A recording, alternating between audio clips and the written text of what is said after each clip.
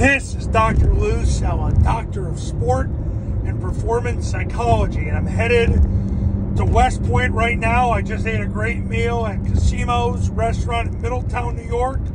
Great place, by the way, Casimo's. There's 4 locations in the Hudson Valley, so if you ever come out this way, great place to eat. I'm headed to Woodbury Commons right now to go walk around and maybe buy something, and then headed over to West Point to watch Army versus Lehigh. Special game for me. Lehigh's tight ends coach and I coached together. We both coached an undefeated college football team together in 2018, so it'll be nice to see him coach. But we're going to see what Army's going to do tonight.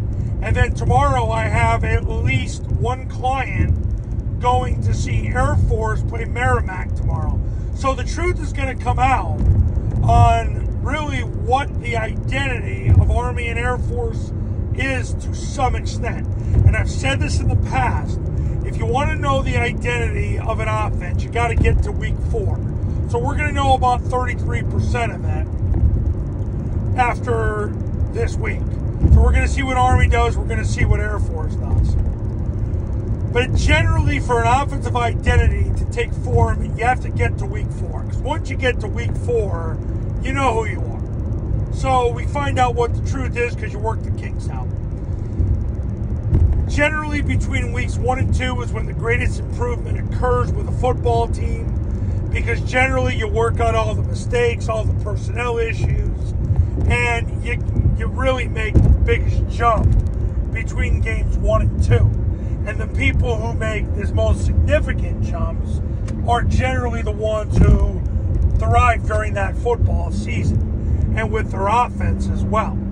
So we're going to find out what's Army made of, what's Air Force made of. I mean, both should easily win. Air Force in particular should easily win. Now, they have 10 new starters on offense, so we're going to find out what they're made of. And Army, well, after their 2023 disaster on offense, where they were in the spread 11 of 12 games, now we'll see what the distribution is. I was at the spring game. It was a 50-50 distribution. Hopefully it'll be a lot more under center tonight. Generally, against teams where they can handle a little better physically, there'll be a little more shotgun. Last year, Army played Holy Cross, and it was a war. It was a war because Army was in the shotgun. I think we'll see something like a 75-25 split by both teams. I'm hoping for even more under center, but I think both teams today and tomorrow, in the case of Air Force, will be about 75% under center and 25% gun. I think you'll see some level of experimentation trying to make things happen. Generally, it never works out. Well, listen, when you're David fighting Goliath, stay out of the shotgun, because everything happens too slow, and you need every millisecond you can get to get the ball past the line of scrimmage. That's why when you triple team, the ball's got to immediately go by the triple team. When you run midline triple option, the B-back, quarterback, and A-back, that ball's got to get past the line of scrimmage fast. And you can't do that in the shotgun. The trap's got to hit quick. Can't do that in the shotgun. Rocket toss has got to get out fast.